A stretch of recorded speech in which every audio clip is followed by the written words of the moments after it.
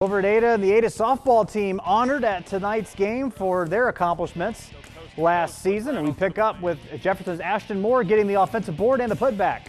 In the second half, Jeffrey Caputo scores down low for the Jeff Cats. Then it's Hunter Miracle with the deep two-ball.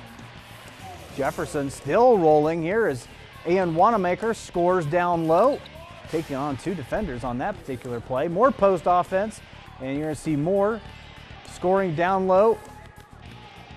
Once again, nice bounce pass there inside off the glass and in. Then Miracle gets the ball, top of the key, three ball is good, 34-25.